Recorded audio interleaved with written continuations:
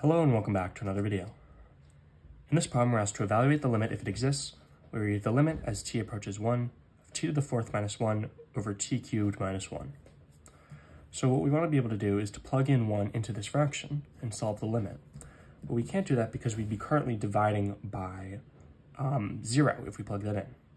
So what we have to do is we have to simplify this fraction and then plug it in once we've eliminated some things. So what we have to recognize here is to simplify this.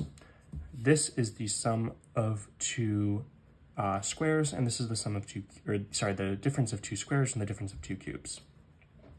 And we know how to factor both of those things out. So this is equal to t to the fourth is t squared, and 1 is 1 squared, t cubed, and 1 cubed. So we know that when you have the difference of two squares, that's equal to the sum of those things, so t squared plus 1, times the difference of those two things, 2 squared minus 1.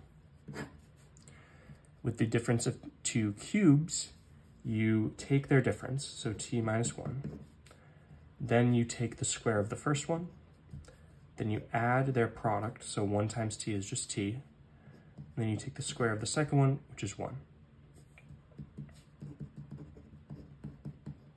And here we can simplify one more thing. Sum of two squares you can't factor, but the difference of two squares, obviously you can, we just did it.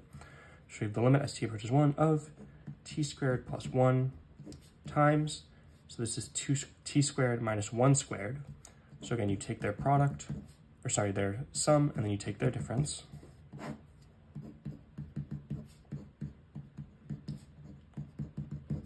Now we can see why we did this factoring, because you can eliminate t minus 1. And this gives us the limit as t approaches 1 of t squared plus 1 times t plus 1 over t squared plus t plus 1. And now we can plug in 1 into this fraction. And this will be 1 squared plus 1 times 1 plus 1 over 1 squared plus 1 plus 1. 1 squared is, of course, 1, so this is 1 plus 1 times 1 plus 1 over 1 plus 1 plus 1.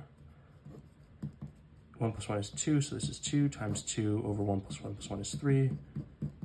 So this is 4/3. Therefore, the value of this limit is 4/3.